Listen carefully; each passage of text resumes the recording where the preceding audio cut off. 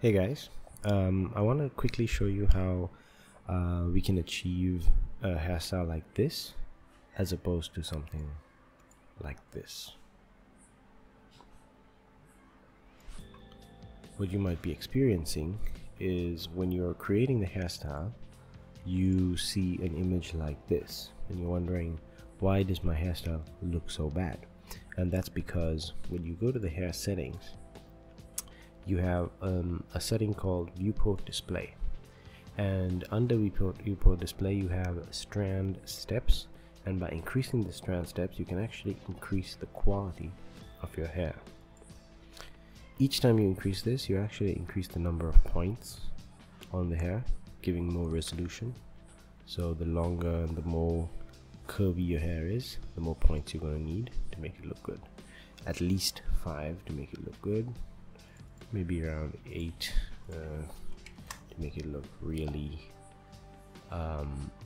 smooth. However, the more points that you add, the greater the performance cost, so you want to keep track of this.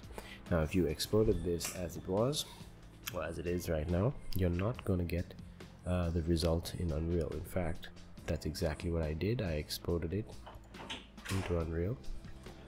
So that's what I did. I exported it Unreal, and this is the result. And the reason for this is because when you exported the hairstyle into Unreal, what you also need to do is you need to change the render settings.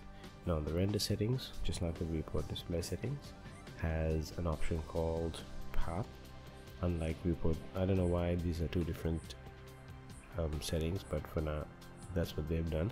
So here you have under path, you have steps, and the steps is set to 3.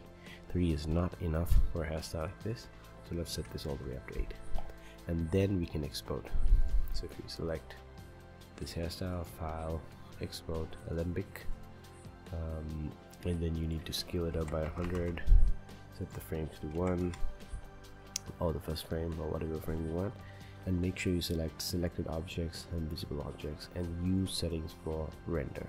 Now if you did use the settings for viewport, then the strand steps that you set earlier in the viewport display should work, but I prefer to do it from the render at a higher quality than the viewport. So I might even set this to 5 and set the render to 8, so that in Unreal it looks good. So when you import it, it will look more like this than like this. Okay, I hope this tip helps you, and catch you in the next one.